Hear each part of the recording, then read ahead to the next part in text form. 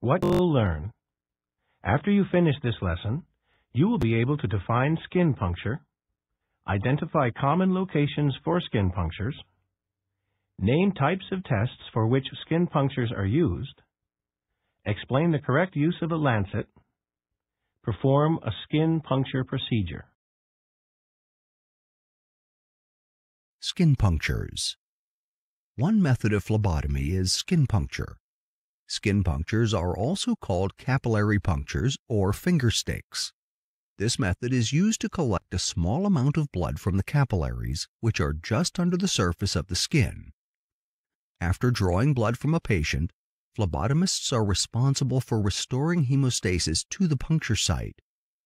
Hemostasis is the process by which the blood seals a ruptured blood vessel and prevents further loss of blood. Hemo meaning blood, and stasis meaning stopping. Hemostasis is the natural process that stops blood loss when an injury or venous puncture occurs. There are a few steps in the process. First, vasoconstriction or narrowing of blood vessels occur. Next, platelets adhere to one another, creating what is known as a platelet plug. Coagulation or clotting occurs as the platelets are meshed together and held in place to stop the bleeding.